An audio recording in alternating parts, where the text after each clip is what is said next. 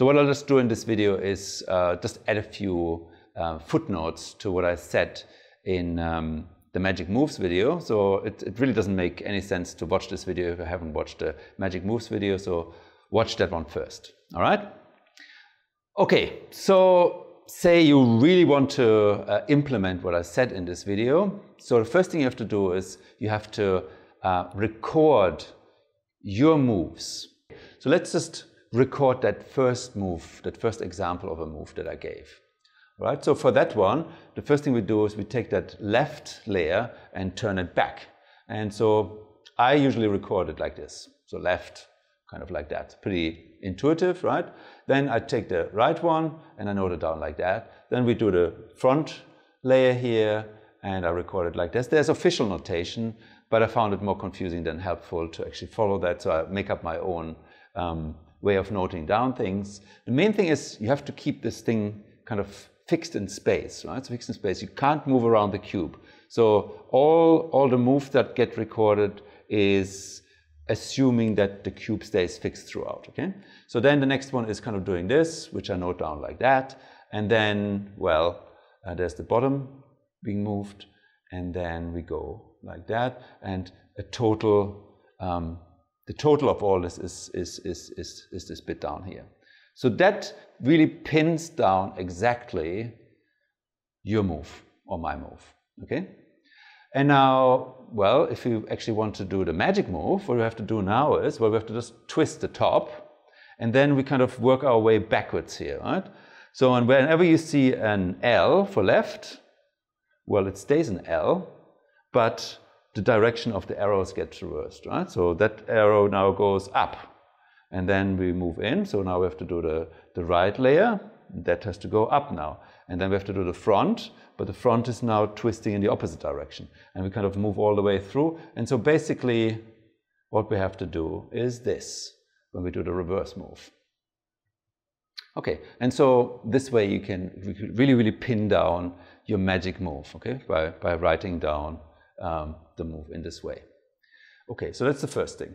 How do you actually use these magic moves to solve a cube? Okay, so for example, here you've got a cube and you want to move this guy here over there, all right, with magic moves.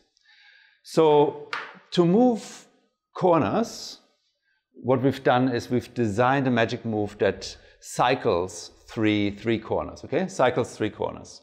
So we focus on 3 of those corners here. And now we apply the magic move, which leaves everything here unchanged except for cycling those 3. That has the effect that B moves over here, okay? Now we want it up there, so now we focus on 3 different ones, okay? So 3 different corners, and we apply the magic move, so that first B moves over there, then we apply it again, so then B moves up there, all right?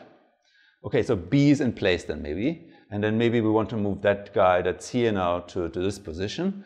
And so we can do this with cycles of 3. We just have to avoid kind of mixing that up in the process, but that can be done.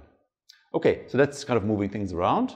What about twisting things in place, for example? So let's say we've got all the pieces in place now, and we just have to twist them to make them, to orient them the right way. So everything red here, so it means everything is twisted the wrong way.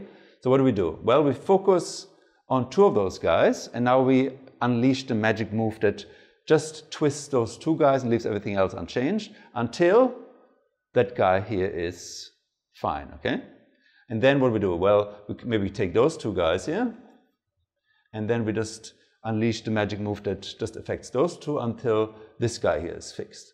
And now, well, let's focus on those 2 guys. And here we actually get lucky and both of those get fixed at the same time. Right? And then we maybe look at those 2 guys here, start fixing. And we just keep going like this and fix the orientation of 1 corner at a time.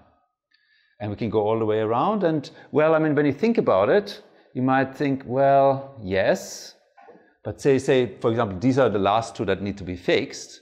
There's really 2 different outcomes. If I now start twisting, you would think, well, either, well, eventually that one will be fixed, that's fine. But what now if that's not fixed? That could happen, right? But actually, that can't happen. So it actually turns out that this will never happen. On the last move, you'll actually always fix 2 things. And we've already done a video basically justifying why this is the case. So just check that one out. And it's the same sort of thing for, you know, pretty much everything else there. I mean, there's a few things that you can run into. So you have to basically experiment a little bit.